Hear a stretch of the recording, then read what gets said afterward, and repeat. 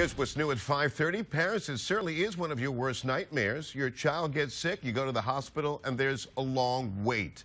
Baptist Memorial Healthcare is getting its own children's hospital. Doesn't open until January 28th.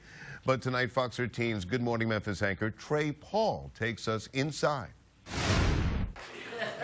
Seeing a man on stilts is about as awesome as these lighted trees kids will see when they first walk inside the Spence and Becky Baptist Children's Hospital. This is for children, so it just kind of puts them at ease. Parents, this should put you at ease. We know seconds matter, so we asked CEO Anita Vaughn if wait times here will be shorter. That's adding 5 more exam rooms to the Memphis area. So I think we're going to be able to greatly help the ambulance drivers and wait times in general for parents. There's only one other children's ER in Memphis, and that's at LeBonner's Children's Hospital.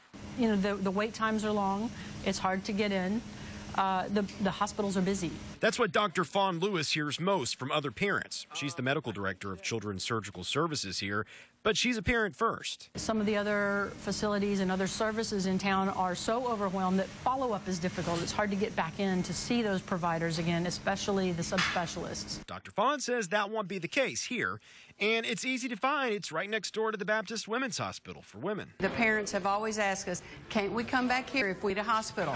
So when they have flu, when they have fever, when they're dehydrated, things that concern parents, maybe their pediatrician's office is closed. This hospital, built by the man on stilts, is open 24/7.